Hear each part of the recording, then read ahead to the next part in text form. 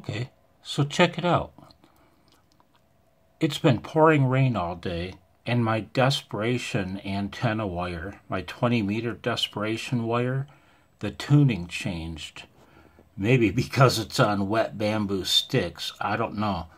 But it's an opportunity to explain what you can do with a multi-tap UNUN in certain situations like this. I would like to show you something. This is the 49-to-1 tap that it's connected to, and this is the best match I can get using 49-to-1. Okay, I hope it's readable. 49-to-1. I'm going to pause this. Now you can see I've changed the alligator clip to the highest Z tap I put on this UNUN that I'm calling Little Schmoe.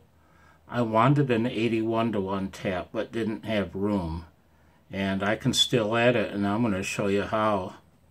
Hang on. Okay, so you can see that the standing wave ratio dropped now that I'm using the 64-to-1 tap. It got much better. It's now 1.2-to-1. The resistance came up to 40 ohms. The reactance dropped to a couple ohms. And now I would like to see what would happen if I had another tap to use, but that is the last one. So I'm going to pause this and show you what I'm going to do. Hang on. Okay, while you were paused, I knocked my phone on the ground, and I knocked my SWR analyzer over.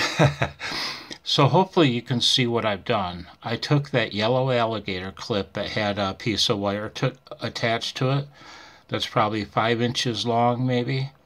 I clipped it on to the 64-to-1 tap. I clipped it on and I made 2 turns through the core. What I've done, I've added another tap to the UNUN. 2 more turns. Let me figure what the Z ratio is. Hang on. Okay, so I figured the Z ratio, 2 more turns makes an impedance ratio, transformation ratio of 75-to-1. So using the 64-to-1 tap, things got real nice again. And so let's see what the 74-to-1 tap does for us. Should get us real close to perfect resonance. And that's fantastic. Pretty much in the middle of the band. True resonance is indicated by a lack of reactance. It has nothing to do with resistance.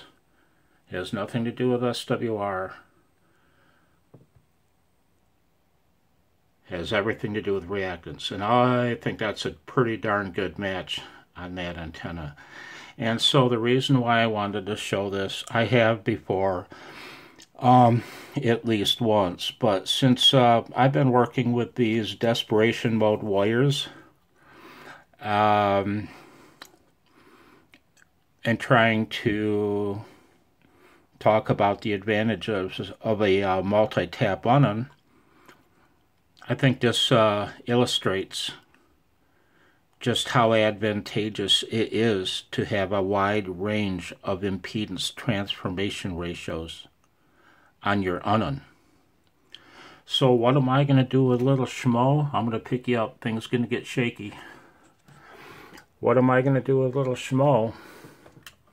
Well, I'm going to add a couple more. I'm going to add my 81-to-1 tap, but I'm just going to layer it. It's only 3 turns. I'm just going to layer them back and forth right there. And, yeah. Hope that was useful for somebody, for something. I don't know what. This is street level ham radio from the gutters, 1 hour north of Detroit. 73.